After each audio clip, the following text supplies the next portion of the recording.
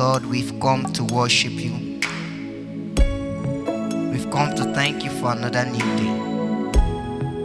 Our Lord, our Maker. Thank you, Jesus.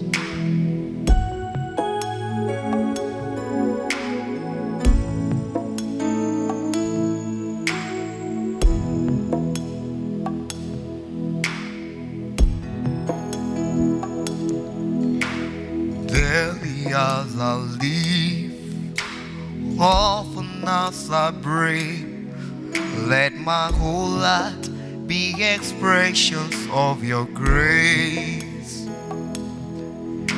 Daily as I live, often as I breathe, let my whole life be expressions of your grace. Jesus. Daily as I live, often as I breathe, let my whole life be expressions of your grace. Daily as I live, often as I breathe, let my whole life be expressions of your grace.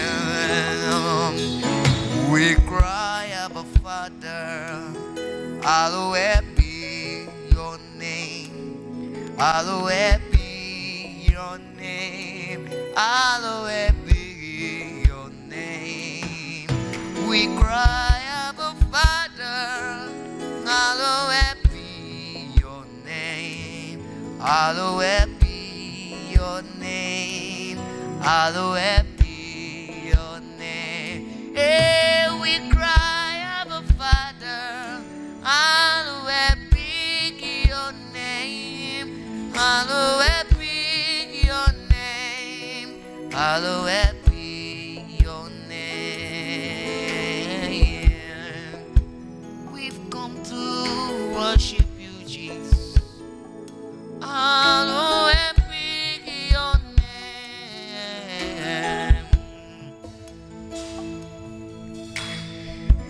Ìgbà tí mo rò iṣẹ́ ìyanu rẹ láyé mi, mo rí pé ga, mo rí pé ga, mo rí pé ga o Bàbá. Ìgbà tí mo rò iṣẹ́ ìyanu rẹ láyé mi, mo rí pé ga, mo rí pé ga, mo rí pé ga púpọ̀. Ìgbà tí mo rò iṣẹ́ ìyanu rẹ láyé mi, mo rí pé ó ga, mo rí pé ó ga, mo rí pé ó ga o Bàbá. Ìgbà tí mo rò iṣẹ́ ìyanu rẹ láyé mi, mo rí pé ó ga, mo rí pé ó ga, mo rí pé ó ga púpọ̀. Ìgbà tí mo rò iṣẹ́ ìyanu rẹ láyé mi, mo rí pé ó ga, mo rí pé ó ga, mo rí pé ó ga Bàbá. Ìgbà tí mo rò iṣẹ́ ìyanu rẹ láyé mi, mo rí pé ó ga, mo rí pé ó ga, mo rí pé ó ga púpọ̀. Hallelujah. Let us pray. Lord, we thank you because it's always a privilege to approach your word. It's always a honor to learn at the feet of our Master Jesus. And Lord, we acknowledge your presence, for your mouth hath commanded, your spirit hath gathered the word. And Lord, teach us your ways again today. Empower us from your word and transform our lives on account of sin. At the end of this broadcast, every life will be touched and transformed to the glory and honor of your name alone. In Jesus' name, amen. I want to say good evening to every one of us watching from out there, it's time for another Bible study. Amen. And you are as strong as the word of the Lord in your spirit. We are students of the Bible, believers. We are students of the Bible. Christians, we are students of the Bible. The Bible is our constitution, and we ought to be familiar with what it says because it regulates our lives. Amen. Okay, so we want to look at the final teaching in our series on Christian giving. Amen. And I believe that we have learned a couple of things since this series began 4 weeks ago. So today we're considering when to give. When to give. Introduction. Having considered the biblical basis of Christian giving, what to give and how to give, it is pertinent also to consider when to give. When do we give? At all times. We have there Ecclesiastes chapter 3 from verse 1 to 8. Now, Ecclesiastes chapter 3 talks about times and seasons. The Bible says there that to everything there is a season and a time for every purpose under the heaven. A time to be born and a time to die. A time to plant and a time to pluck up that which is planted. A time to kill and a time to heal. A time to break down and a time to build up. So time for everything, for every activity under heaven. A time to kill and a time to heal. A time to break down and a time to build up. A time to weep and a time to laugh. A time to mourn and a time to dance. So you will agree with me, if you do the right thing at the wrong time, you won't get the desired effect. Verse 5. A time to cast away stones and a time to gather stones. A time to embrace and a time to refrain from embracing. A time to get and a time to lose. A time to keep and a time to cast away. A time to tear and a time to sue. A time to keep silence and a time to speak. In actual fact, doing things at the right time is a mark of wisdom. A time to love and a time to hate. A time of war and a time of peace. So there is time for everything. But as far as giving is concerned, giving is an all-time activity, or should be an all-time experience. There is much about times and seasons generally in the Bible.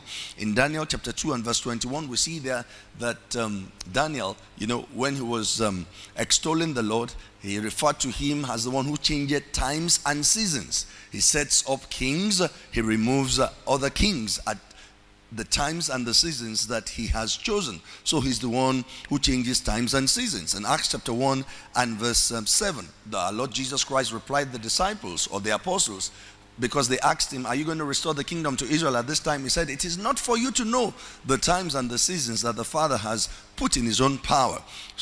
So God is the one, who regulates times and seasons. That is Jehovah God.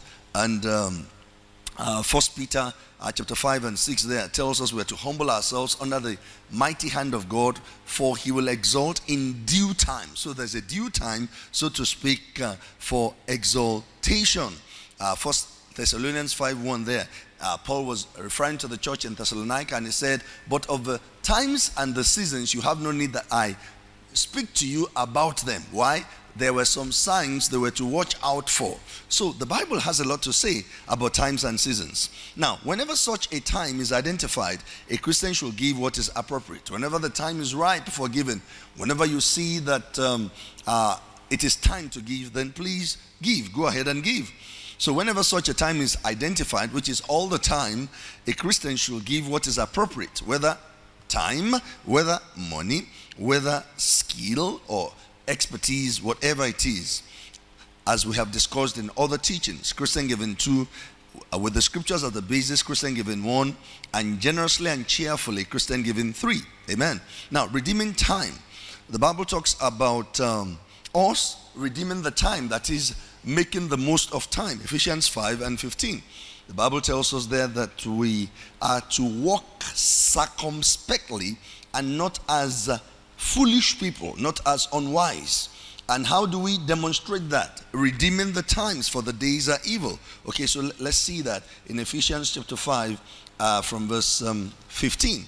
It says, see then that you walk circumspectly, that you walk with wisdom, not as fools but as wise, redeeming the time because the days are evil. So what does it mean to redeem the time? It means to buy up the opportunity that presents itself to us It means to make the most of or to seize every opportunity or time. It means doing what is right. Doing what is right. In Galatians chapter 6 and verse 10, we see that as we also have therefore opportunity, we are to do good unto all men, especially to them who have the household of faith. So as we have the opportunity, or as the opportunity presents itself, that's one way of redeeming the time. So when we say redeeming the time, what we're actually saying is that we're to make the most of every opportunity that comes our way to give. So in the area of giving, we're to redeem the time, we're to make the most of the opportunity, we're to seize the opportunity. So regular offerings, that's one way of redeeming the times as far as giving is concerned. Volunteering of skills, being a blessing to someone financially or materially, these are all opportunities of redeeming the time.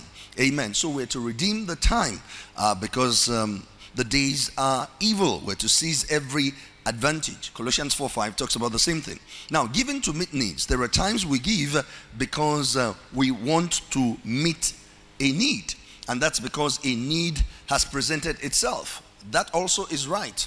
So when there is a need and we give, we're still in line with the word of God. We're still giving in line with the will of God. 2 Corinthians chapter 9 and verse 8. Apostle Paul had a lot to say about Christian giving in chapter 8 of 2 Corinthians and also in chapter 9 of 2 Corinthians. Let's read from verse 8. And God is able, so he has the ability to make all grace abound. So all grace abound. When something is abounding, it is increasing. So God has the ability to make all grace abound towards us, that we always having. So we can always have. God has the ability to ensure that we always have. That we always having all sufficiency. Always having all sufficiency. Meaning at all times we are in season. At all times we have and we abound. In all things may abound to every good work. You will agree with me that when all grace abounds towards us and we have all sufficiency in all things, we will always abound in every good work. As it is written, he hath dispersed abroad, he hath given to the poor, his righteousness remaineth. Who is this? The Lord Almighty. Now he that ministereth seed to the sower. Who is he who supplies seed to the sower? The Lord, the greatest farmer. And bread for your food. Who supplies bread for our food? The Lord. He feeds the birds in the sky. He feeds the animals in the ocean and the seas. He feeds the reptiles in the wild. So he's the one who ministers bread for our food. And he multiplies our seed sown. So no seed that is sown is left alone. Every seed that we sow is multiplied. And is the one who increases, therefore, the fruits of your righteousness. So now let me read verse 10 again. Now he that ministereth seed to the sower, both minister bread for your food, and multiply your seed sown, and increase the fruits of your righteousness, so that you, being enriched in everything to all bountifulness, which causes through us thanksgiving to God, for the administration of this service not only supplied the want of the saints, but is abundant also by many thanksgivings unto God. What was Apostle Paul saying? The context of 2 Corinthians chapter 9 was that the church in Achaia and the church in Corinth was one of the churches in the region of Achaia, had a mind to give or to send financial aid or relief to the church in Jerusalem. And Paul was addressing the church in Achaia, or the Corinthian church, such that the Macedonians, the church in Philippi and other areas of Macedonia, will be challenged and provoked, and they also could give and send relief to the church in Jerusalem. So the context basically was that of giving, And we see that as they gave, Paul was saying, if you will give, you will always have, because God is the one who ministers seed to the sower and bread for your food, and is going to multiply the seed that they have sown, and he will increase their harvest or their fruit of righteousness. And because of that, thanksgiving will abound on their behalf by many people. So giving is a sure way to making thanksgiving to abound on our behalf. In other words, amen. Okay, so giving to meet needs. A need is enough indication to give. A need is enough indication to give. Maybe we can quickly read Philippians 4 and 16. Let's see what Apostle Paul wrote there in Philippians chapter 4 and verse 16. Again, the context was giving. And he said, for even in Thessalonica, he was addressing the church in Macedonia, now the church in Philippi. which was in Macedonia. For even in Thessalonica, you sent once and again unto my necessity. So he was saying, they were giving to meet that need that he had. Now, a need is enough indication to give. For instance, if it's a pressing need in an outreach arm of an assembly or building work, or to give relief, or to help those who are, less privileged, and so on. Yes, or to give to a noble cause, whatever projects that are ongoing in the house of God, we can give. We can enter into philanthropy, we can give schools, build schools, donate libraries. There are always things we can do. The church in Acts chapter 11, 27 to 30, some prophets came down from Jerusalem. Agabus was one of them, and he signified by the Spirit how that there was going to be a death or a famine upon the whole world. And the church that was in Antioch decided to send relief, to send aid, to send gifts to the church in Jerusalem. Yes, so it can be done, and these things ought to be done. Why is that so? Proverbs 3 verse 9 there tells us we are to honor the Lord with our substance, the A part. The B part says, and with the first fruits of all thine increase. But the A part, honor the Lord with your substance. Whatever you have by way of material blessings, honor the Lord with it. How do we honor the Lord with what we have? By giving, by releasing them, to be a blessing to humanity, to be a blessing to the work of the kingdom of God. You'll be honoring the Lord. So when we give to building work, building projects, relief efforts, vocational skills, etc., these are examples or instances of giving to meet needs. Note that this can be done in cash, in kind, or person. However, the meeting of a need should not be confused with a call into the ministry, because somebody was not available to do something and you are called upon to stand in for that person and you did it very nicely. It doesn't mean that you've been called into ministry.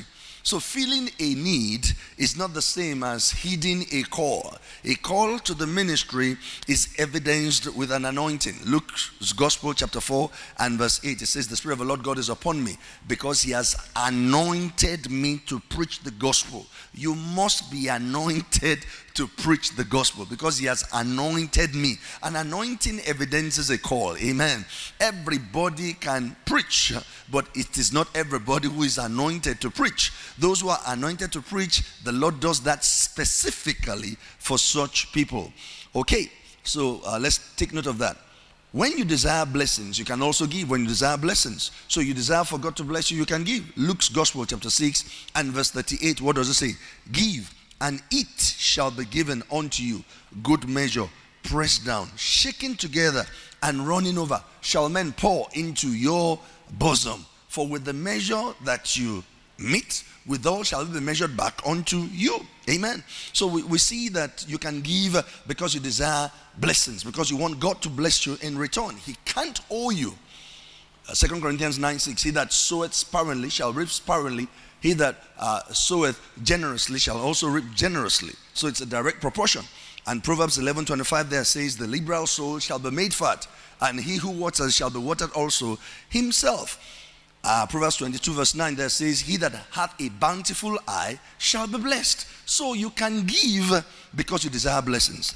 Our primary motive in giving is because we love the Lord and we are being obedient to him. We love the Lord and we're being obedient to him. That should be our primary motive for giving. But giving in faith is given based on the word. So we must always give in faith when we give. Because when we do that, we're doing it based on the word of God. And whatever is of faith, pleases God. Whatever is not of faith is sin. It does not please God. Amen. So Romans 10:17 there tells us, so then faith cometh by hearing, and hearing by the word of God. Hebrews 11:6, but without faith it is impossible to please him. Now, not expecting to receive in giving is a sign of unbelief. Some give and they don't expect, to receive. That's a sign of unbelief. So we must ensure that we are giving in faith so that it can be accepted on our behalf as giving based on God's word in love, and also qualifying us to receive the harvest. Amen. So we must give in faith and we must give with expectation. Now, not expecting to receive in giving is unbelief. We should therefore create opportunities. So we can always create opportunities to give. 2 Corinthians chapter 9 verse 10, what does it say? It says, now he that supplies seed to the sower, both minister or supply bread for your food and multiply your seed sown. So when you give, or as a giver, your sustenance is guaranteed, bread for your food.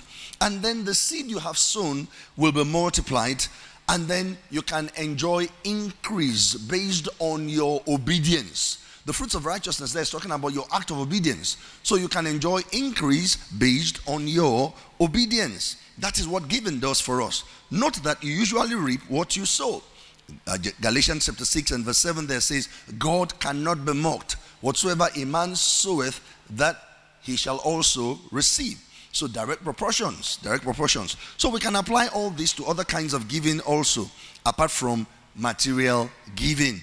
So when you show love, when you give love, you reap love in return. You give help, you reap help in return, and so on. Now, let's consider giving at designated or strategic times. In the Old Testament, in Deuteronomy chapter 16, from verse 16 to 16, we'll read that. In the Old Testament, they had 3 major feasts, and they had to go to the place where the Lord chose to celebrate those feasts. And God gave them specific instructions about giving. No one was to appear empty-handed at those times and in those places. Let's read. 3 times in a year shall all thy males appear before the Lord thy God in the place which he shall choose. And that initially was Shiloh, where the ark was, Bethel, and eventually Jerusalem, where Solomon built the temple. Now, 3 times in a year shall all thy males appear before the Lord thy God in the place which he shall choose. In the feast of unleavened bread, that was number 1 feast. In the feast of weeks, that was number 2 feast. And in the feast of tabernacles, that was number 3 feast. And they shall not appear before the Lord empty. Every man shall give as he is able. Ability was a factor. According to the blessing of the Lord thy God which he had given thee. So according to their status, their level of comfort or physical capacity, that was another factor in their giving.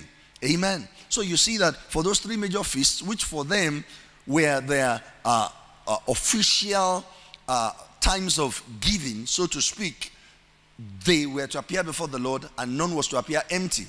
And they were to give according to their ability and based on how the Lord had blessed them.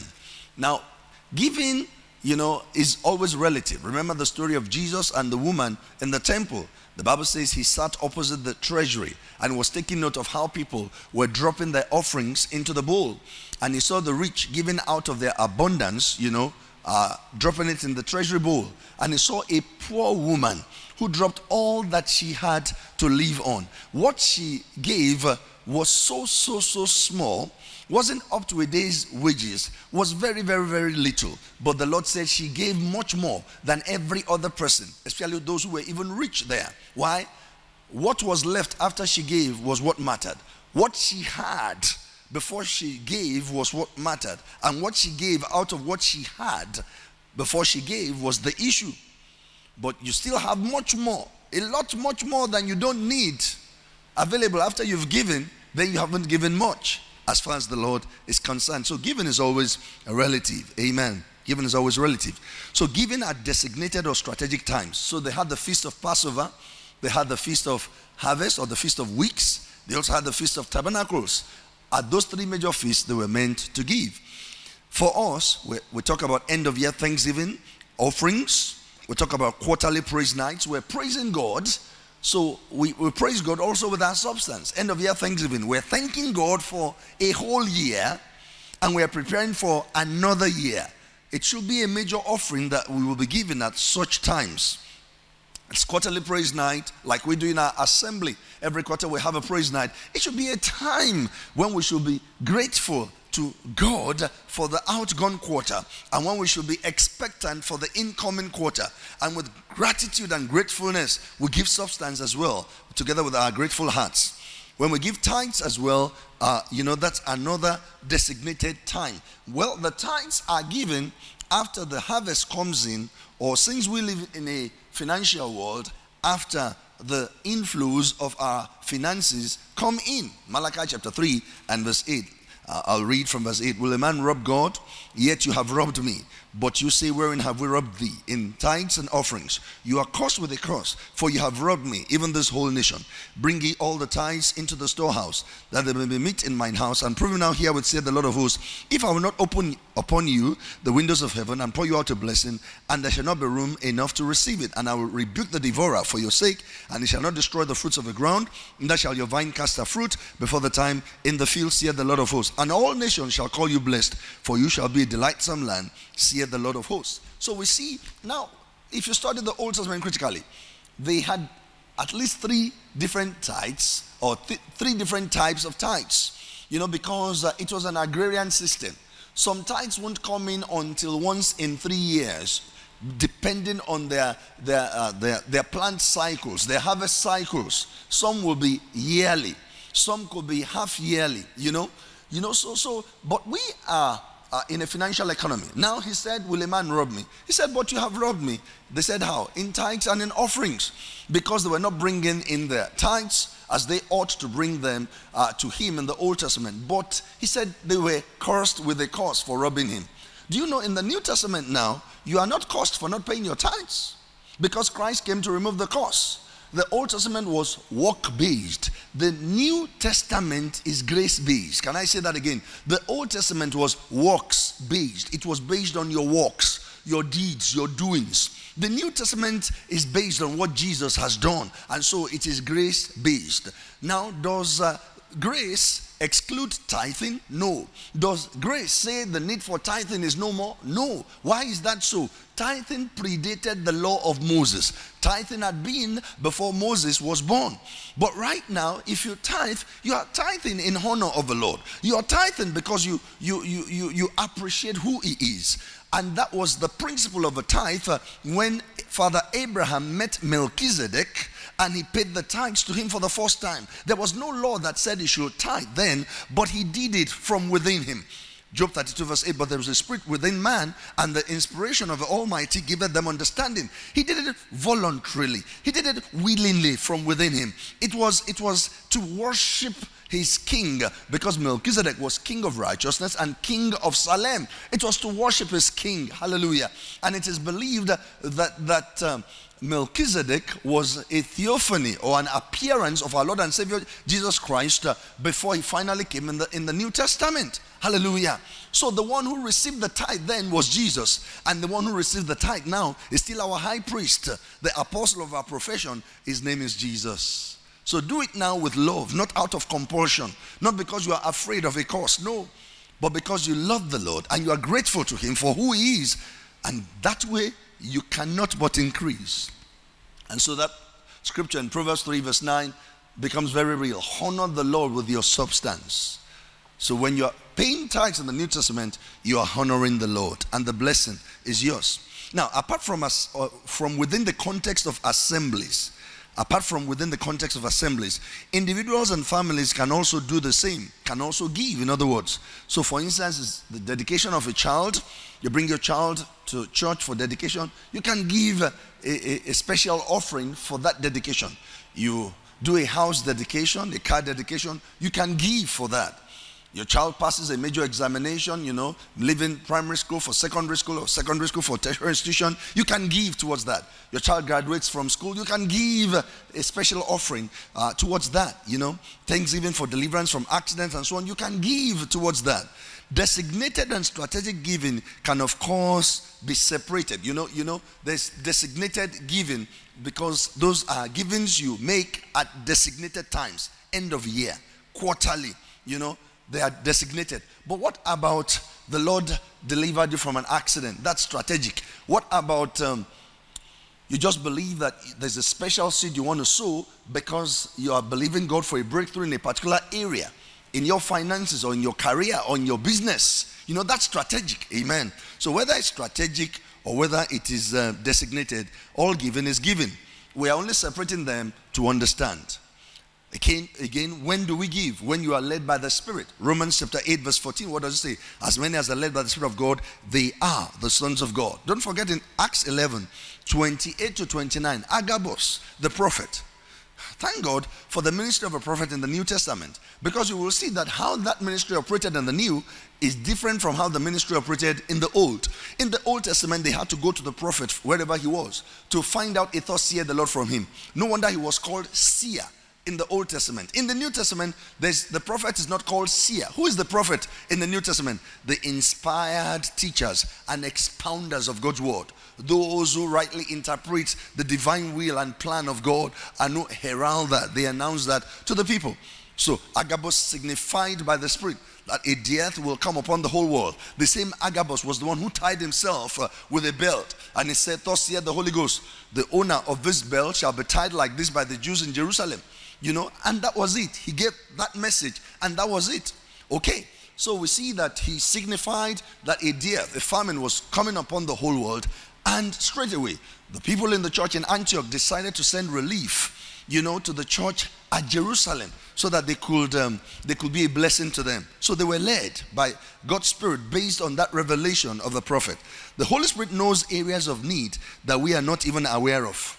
And this is like God using one stone to kill two birds. Do you know that in 1 Kings 17, from 8 to 15, the story of prophet Elijah and the widow of Zarephath, the widow did not know. She felt the last meal herself and her son had, they were to eat and die. She did not know that God had her in mind. She was not meant to eat and die. That was not meant to be her last meal. She did not know. The prophet was going because he needed sustenance. God was using one stone to kill several birds in that instance, because he said, woman, give me something to eat. She said, I have nothing. He said, you have. He said, give me water. He said, as you go, bring me some bread, bake some bread for me. She said, I barely have enough for myself and my son to eat and to die. He said, thus saith the Lord, the barrel of meal will not fail, the cruse of oil will not fail until the Lord sends rain. Do you know, supernaturally, Elijah was sustained together with the woman and her son, amen, and eventually rain came as the Lord said. So God had them all covered. Listen, our Heavenly Father has you covered, and He will take care of you. No drought will overtake you. Your seasons are fruitful seasons. You will know abundance of supply in the name of Jesus Christ. But be a giver like God. Be a giver like God. Hallelujah. Okay, let's go on. So at times He uses one stone to kill several birds. We should stop struggling. Genesis chapter 6 verse 3a. The Lord said, my spirit will not always strive with man, because it's just flesh. So I'm not going to. So stop struggling with the Holy Ghost. There are times the Spirit of God is asking you to do something and you resist. You resist. God's Spirit will not struggle with you. The Bible says God is love, and love does not insist on its own way. So He will not strive with you. He will not struggle with you. So the wise will simply obey Him. The wise will simply obey Him. And why is that so? Galatians chapter 5 and 16. The Bible tells us there that we are to walk in the Spirit so that we will not fulfill the lust of the flesh. So for you not to be striving with the Spirit of God, walk with the Spirit. If you have a walk with the Spirit, you will understand what the Spirit wants done, and you will obey Him. It won't be difficult to obey Him. Why? So let's go back to Galatians 5 and verse 16. This I say then, walk in the Spirit, and you shall not fulfill the lust of the flesh. You shall not fulfill the desires of the flesh. Meaning the flesh, which is always contrary to the Spirit, will be subdued. Let's read the next verse. For the flesh lusteth or struggles against the Spirit, and the Spirit against the flesh. And these two are contrary, the one to the other, so that you cannot do the things that you would. The Holy Spirit says, do this. The Holy Spirit says, bless that man in church with a complete suit. Talking about a suit, I'm reminded of a story. A servant of God said at some point in his life, he had 5 suits, but there was a particular suit that he had that was his best out of the 5, and the Lord ministered to him specifically in his heart that the best of his suit he should give to a brother. And he resisted. I said, no, I can't give him the best. That's the only decent suit I have. It's the most expensive. I can't give him that. So he called the brother and said, I want to bless you. So he said, he took one of the cheap ones and he gave it to him. And the brother said, oh, thank you very much. And he said, yeah, you can go. And the Spirit of God said, not that one. I did not say that one. So he went again into his wardrobe, brought out another one, and gave it to the guy and said, hey, see, you have two now. You can go. And the Spirit of God said, not that one. So he brought the thought. Guess what? At the end of the day, the Spirit of God said, not that one. He had to bring out the 5 suits. When the guy now saw the best one, that was when the guy exclaimed and said, wow, this is beautiful. He said, just go. He said, out of annoyance, he asked him, just go, just go. I don't want to see you go. He said, the Lord said, now you don't have any suit. I asked you to give one. You ended up giving 5. Why? Disobedience. Disobedience. So he said he learned a hard lesson that day. Amen. So whenever we resist the Spirit of God, we're struggling. But if you walk with the Spirit of God, then we'll be able to do what the Spirit of God wants. So the flesh lusted against the Spirit against the flesh. These two are contrary. And the idea is that the flesh does not want you to do what the Spirit of God is impressing upon your heart to do. So we silence the flesh when we walk in the Spirit. Can I say that again? We silence the flesh when we walk in the Spirit. We can also give to provoke others. In 2 Corinthians 9, 1-2, I think we can quickly read. This was a story of a church in Achaia provoking them, in Macedonia.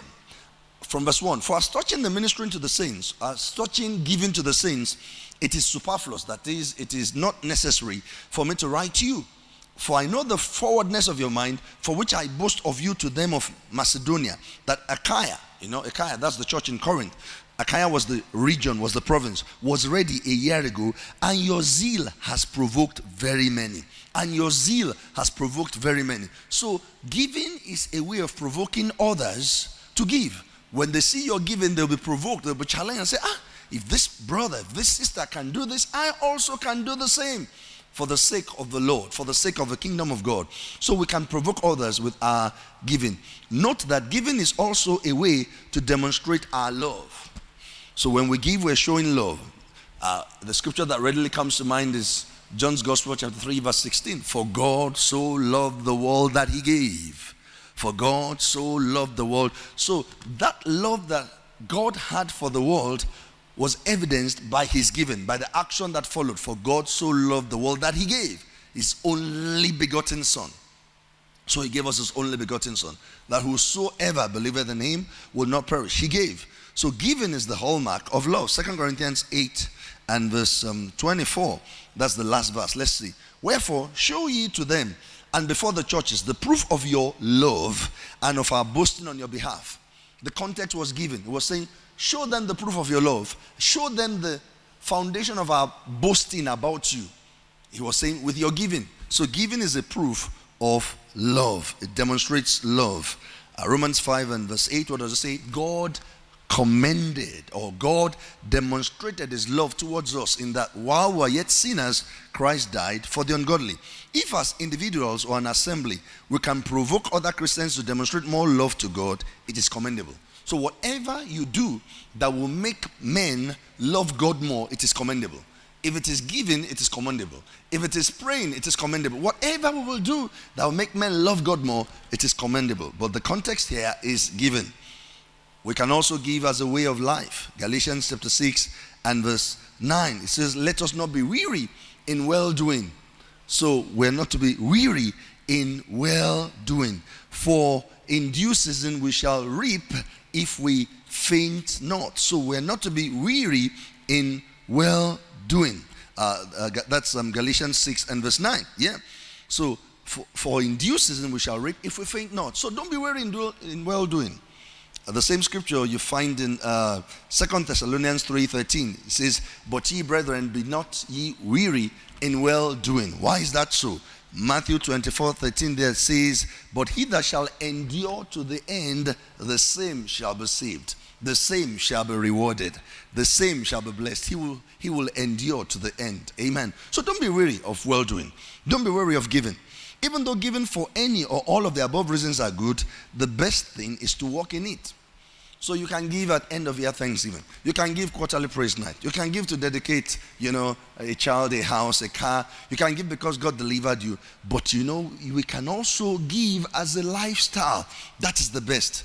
So it is to be a way of life. A way of life. And Romans chapter 8 And verse 32 there says, if God spared not his own son, but delivered him up for us all, how shall he not with him also freely give us all things? Our God is a giving God.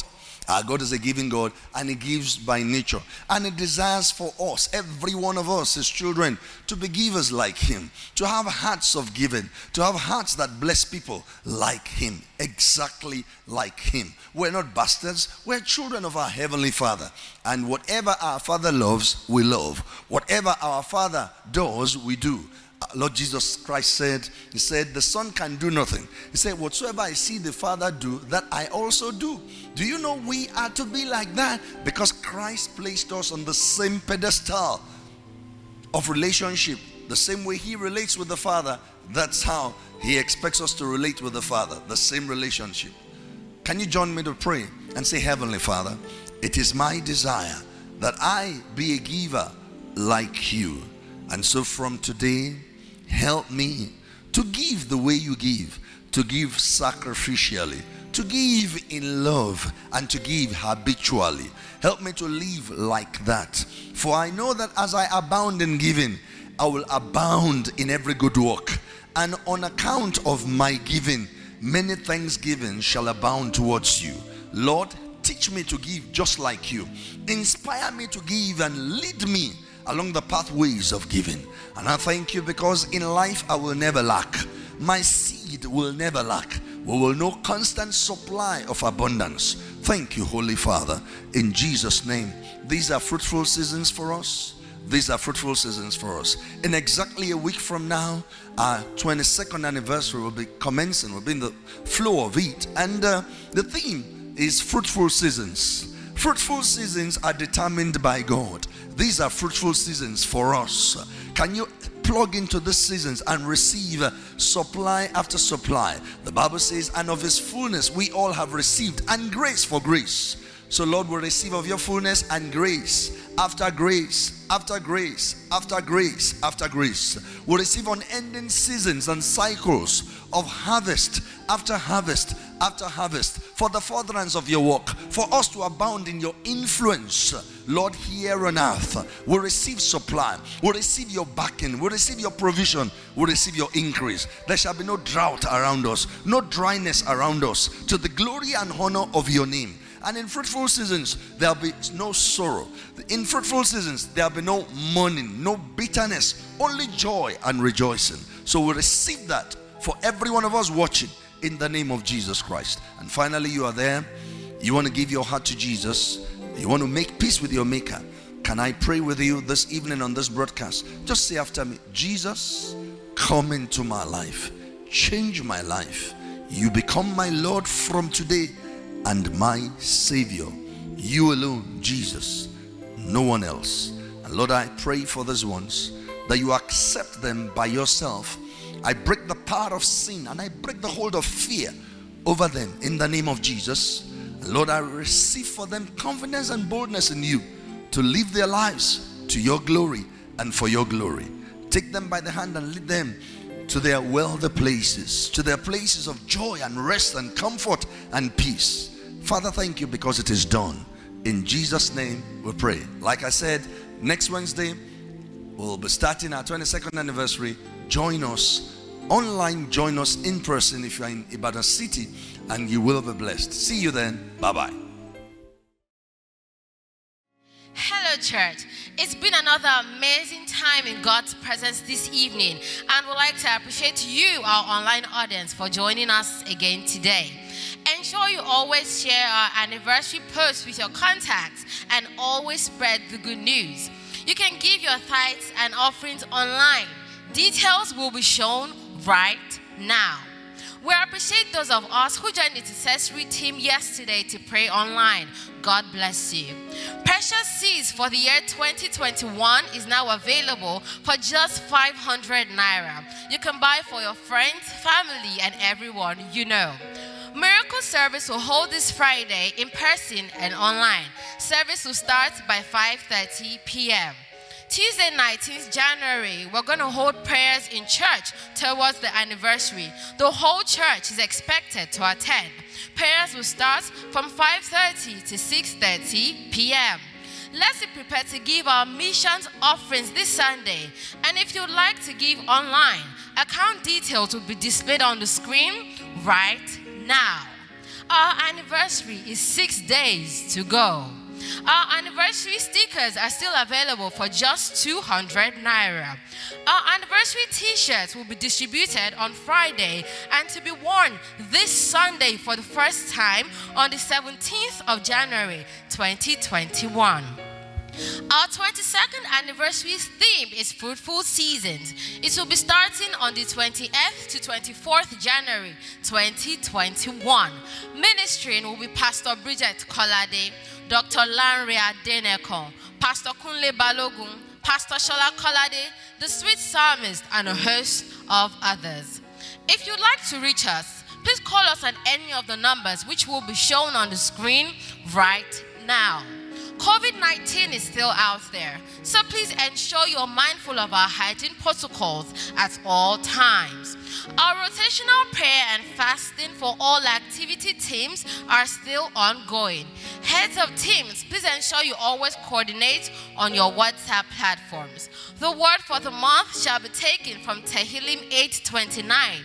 I'll be reading from the OJB version, and it says, "For by thee I have scattered a troop, and by Elohai I have leaped over a wall." Now let's take our confession together. This month and this year, I am empowered supernaturally to overrun enemy lines and overcome obstacles. Nothing can stop me in Jesus' name. Together we say amen. Ensure you influence someone positively today and keep the fire burning. 2021 is our year of influence. Thank you for joining us today. Please remain blessed.